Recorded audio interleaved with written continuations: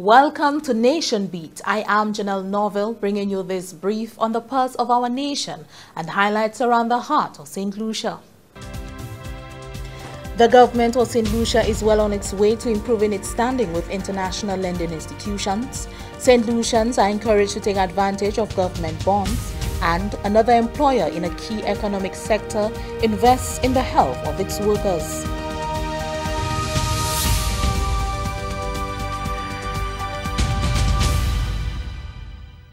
St. Lucia is well on its way to improving its standing with international lending institutions by ensuring that projects are properly delivered and implemented.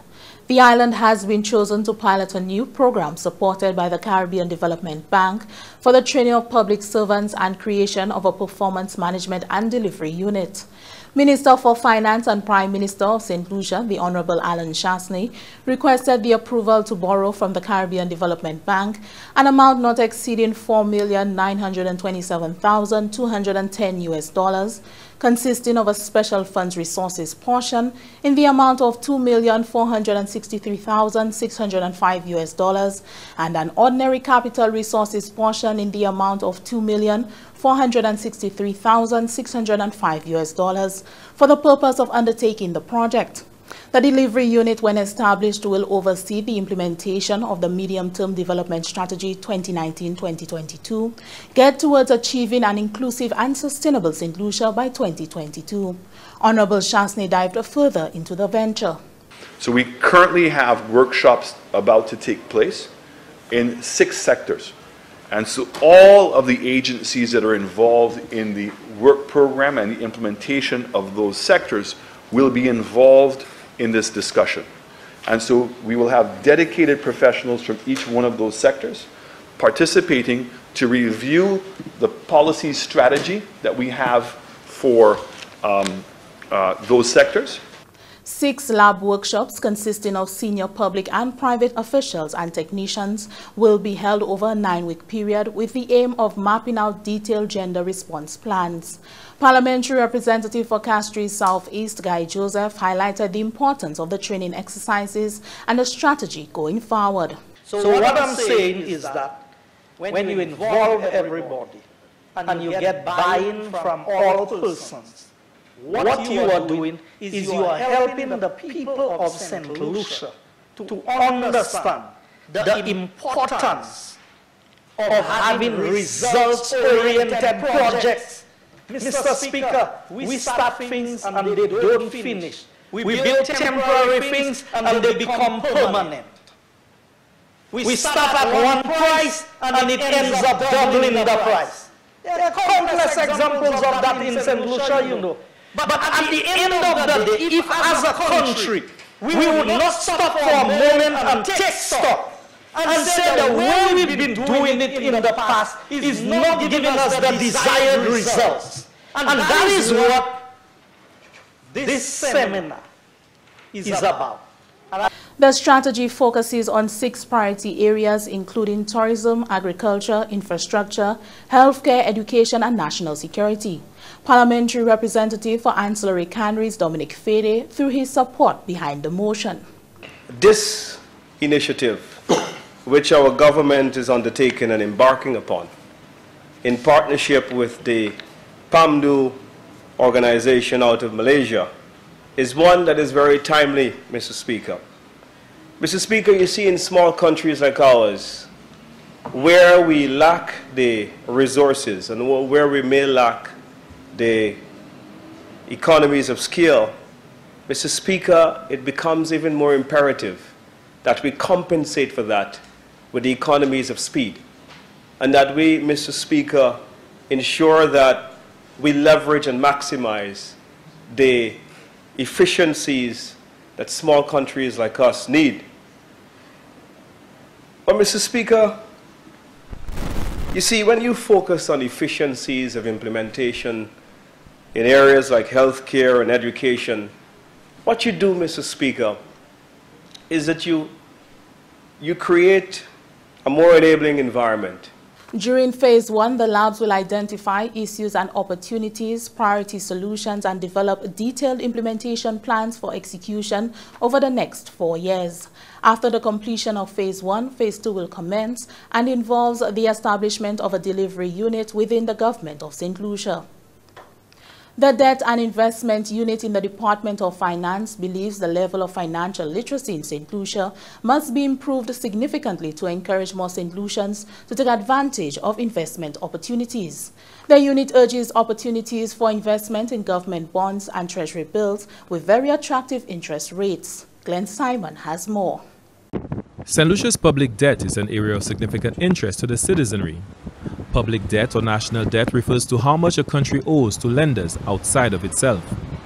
The Debt and Investment Unit in the Department of Finance is mandated to raise the required funding to finance the budget at a minimum cost with a prudent degree of risk. Deputy Director of Finance responsible for debt and investment, Vera John Emmanuel, said her unit is also responsible for managing and servicing the national debt. The unit's operations are manned by 6 highly skilled staff who utilize 3 main instruments to manage the public debt. We utilize the bonds, which are instruments from 5 years in the term up to 10 years. And those bonds go as a maximum rate of 7.25, and that depends on the how long you go with in terms of your investment with this instrument. We also have the treasury bills, which are shorter term instruments, and it go up to from 91 days to 1 year.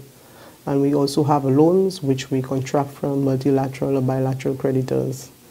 So these are the 3 instruments that government utilize in terms of funding the budget. She said approximately 25 cents of every dollar from revenue goes to servicing the national debt, and the government of St. Lucia has always been able to meet its debt obligations. So it's a significant amount of monies which we pay in terms of debt service. So that's why it is so critical that we manage and pay this debt on time. The Debt and Investment Unit, in collaboration with the International Monetary Fund, IMF, and the Eastern Caribbean Central Bank, ECCB, recently conducted an investor relations workshop. The objective was to strengthen government's relations with investors of bonds and treasury bills, whilst expanding its investor base. Emmanuel noted that public sensitization on other forms of investment ranks high on the unit's agenda. Take advantage of the opportunities that we have now in terms of bonds, government bonds, and treasury bills. It's a good opportunity. The Deputy Director added that via these instruments, investors can make a contribution to the development of the country, while at the same time realize excellent returns.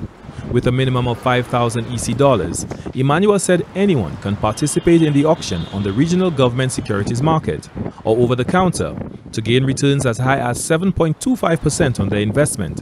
Interested persons, she said, can contact the Debt and Investment Unit at telephone number 468-5536 for more details. For the National Competitiveness and Productivity Unit, Glenn Simon reporting. This is NationBeat. Another employer in a key economic sector pays attention to the health of its workers. The world's climate is changing, and that affects all of us.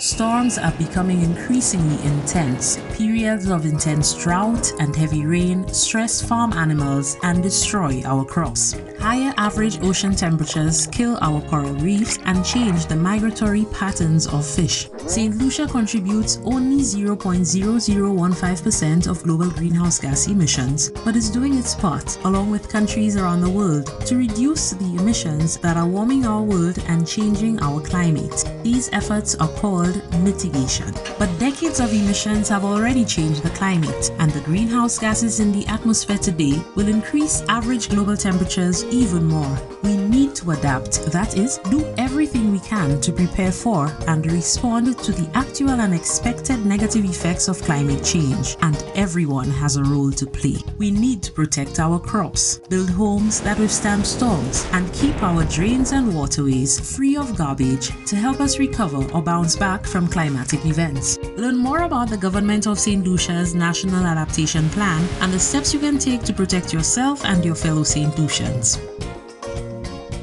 Welcome back. The government of St. Lucia, through the Department of Sustainable Development, continued its national adaptation planning process with a 2-day consultation with the private sector.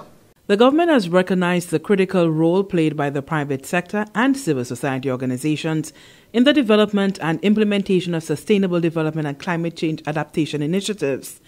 In light of this, the government has engaged social partners in spearheading the development of a climate change private sector engagement strategy. The strategy will identify the key private sector stakeholders that must be involved to help build climate resilience and address the adverse effects of climate change, how they can best be engaged, recommendations on incentives and disincentives, and guidance on strategic alliances, including through public-private partnerships (PPP). Dawn Pierre-Nathaniel is the Deputy Chief Sustainable Development and Environment Officer. We are therefore here with the consultants from Climate Analytics as well as the stakeholders to be able to get input into seeing how best can we engage the private sector in building climate resilience across St. Lucia, and specifically whether we could come up with one or two key proposals that will allow the private sector to work closely with the public sector in identifying those measures and implementing those measures through submission through an identified funding source. The initiative is seen as a priority specifically recommended by officials at the NAP Assembly that was held earlier this year and attended by a number of ministers, permanent secretaries, other heads, and a large cross-section of stakeholders. We were able to get the endorsement of the Cabinet of Ministers for this National Adaptation Plan and the sectoral adaptation strategies and action plans. Among the measures identified in the NAP were measures to help in building climate resilience involving the private sector. So we were fortunate, having gotten this endorsement from the Cabinet of Ministers, that the U.S. in-country support program through the National Adaptation Plan Global Network, that is International Institute for Sustainable Development, were able to give us some funding to help us with this endeavor. The two-day national consultation ended on Tuesday, 20 November, at the Coco Palm Hotel. From the Government Information Service, Lisa Joseph reporting. For the first time, Foster and Inc. cruise services came on board the health battleship with the aim of strengthening their workforce pillars and, by extension, creating a healthier nation. Here's Miguel Morissette. Foster and Inc. Cruise Services recently partnered with the Ministry of Health and Wellness in hosting a health fair. While the health fair was in compliance with the observance of World Diabetes Awareness Month, the organization took a holistic approach to ensure a healthy team. Heidi Kodra is a family life educator in the Ministry of Health. When we look at communities, the workforce is one of the biggest community, and then we always encourage the work or the business places basically to make health a priority, especially for their staff. With a healthy workforce, you get productivity. So this is the aim, basically to get the businesses let them come together, and Foster and Inc. came on from inception. When we spoke about it, I came to them and they thought that it was a really good initiative, and this is their first health fair, so they're excited. And we can see the staff coming out. They come in to do their tests, know their numbers, and also to do their own examinations. Some of the health services offered on the day included dental, HIV, diabetic, breast examinations, among others. Meanwhile, tour operator Nell Ernest said, while some people are reluctant to visit the doctors, others are faced with time constraints. We deal with the international market. We're trying to enforce a healthy workforce. So the guides, they're very busy. So we're actually bringing this to them. We tag up with Ministry of Health. So we had the health fair, being today is a quiet day, so they could come and get all the information they need. Ernest added that the collective noun, family, goes beyond the household. She applauded Foster and Inc. Cruise Services for this innovative approach and for keeping with the 2018 diabetes theme, the family and diabetes. For the Communications Unit in the Ministry of Health and Wellness, Miguel Morissette reporting. That's Nation Beat. Join us next time on NTN at 7:30 p.m. with a repeat at 7:30 a.m. and on this station as we feel the pulse and heart of our community. You can also catch up with us anytime on the St. Lucia Government Facebook page or YouTube channel. I am Janelle Norville.